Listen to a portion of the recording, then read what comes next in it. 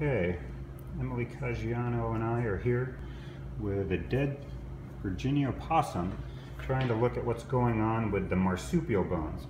So if you actually look at, or the epipubic bones as they're often known, so here is a possum skeleton, and here's sort of what we're interested in, which are these two bones that sit right here that are called epipubic bones.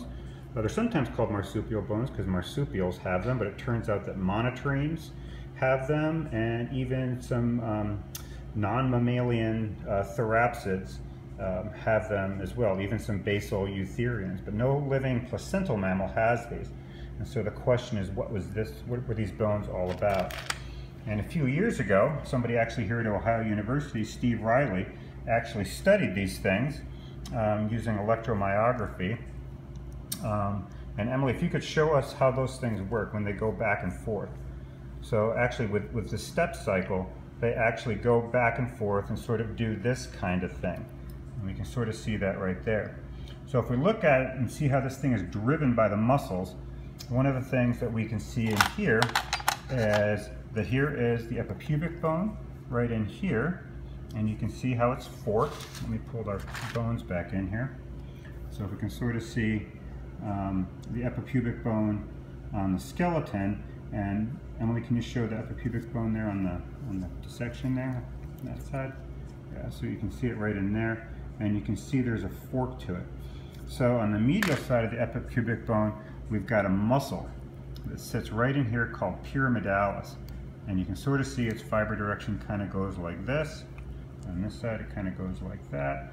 And what's sort of cool is that these fiber directions on this side, the pyramidalis, actually cross over and then will actually merge with the fibers of external oblique, and likewise on this other side. And so you get this crisscross pattern that actually helps to work the muscles. But what's really cool about this system is this unusual muscle that we all have, but in these guys is special, called pectineus. Can you grab pectineus there, Emily? So we can sort of see that muscle. We can see it on the other side here. You can see it looks different. It's darker and attaches right onto this little lateral prong of the, right there, of the epipubic bone. Can you show us where that attaches? So you can sort of see it right there. So if you tug on that muscle, you can sort of see how it moves the epipubic bone. Or if you do the flip side, can you take the epipubic bone and move it immediately? You can see how it actually makes the muscle move.